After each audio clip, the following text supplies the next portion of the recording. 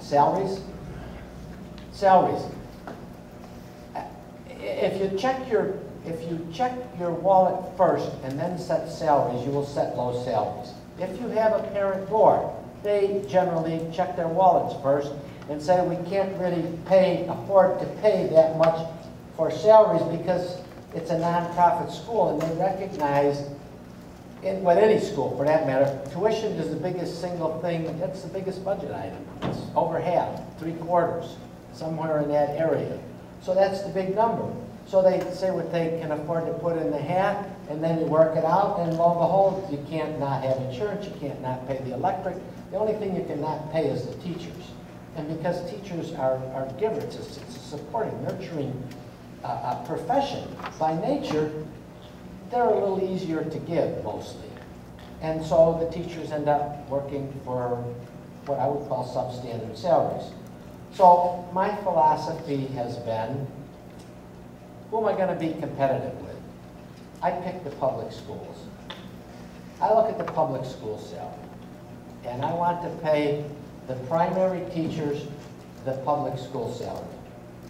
So that if I wanted to recruit a public school teacher, normally you never do because they don't like Montessori. They've got their own paradigms now. But financially, it's as rewarding to work here as it is in a public school. But all the parents at this school know that before they're even accepted in the school, that they will have zero input on pedagogical matters. Zero. If you want the picnic changed from a Tuesday night to a Thursday night, I am happy to talk to you. Well, happy to talk to you, but I will talk to you. But if you want your child reading at age 3, if you don't like some classroom procedure that relates to Montessori, you're in the wrong school.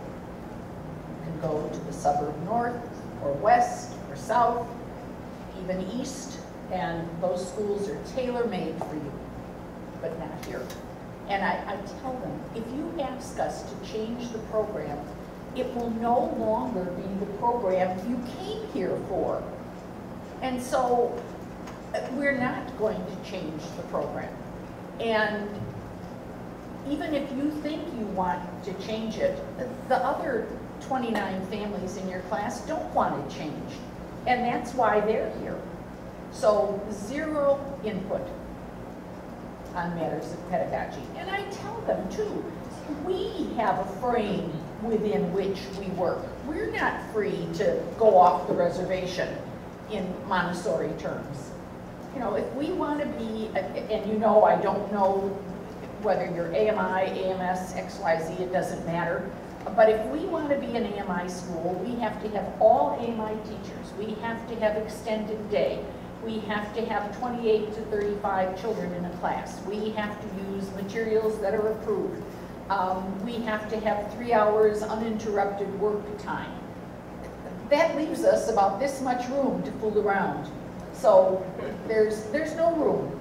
And so don't ask that. And parents know now. They know.